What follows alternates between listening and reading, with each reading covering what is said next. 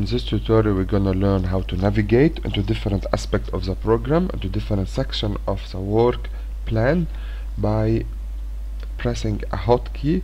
So whenever you click on F, for example, you get to the flowchart. Whenever you click on D, you get to the description.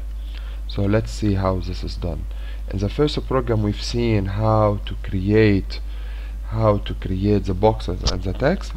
Now let's see, if we click on D we get to the description, if we click on F we get to the flowchart. But before we go ahead, let's put some flowchart within the box, the one we have. So we need create and dispose, and at this stage I'm not gonna go through the create or the dispose. I'm just gonna see how to get to the using the hotkey.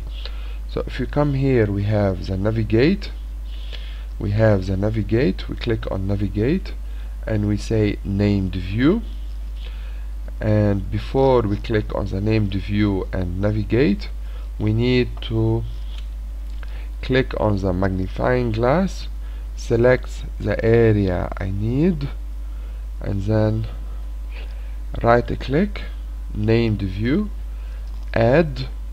So this one will be D, name is description, okay, close, and then on the keyboard, right hand side of the keyboard, the minus button in the keypad, minus, and then I will select the magnifying glass on the flowchart, the other area I need to highlight or to zoom in, named view, add F for flowchart, okay, and then okay, and I'm done.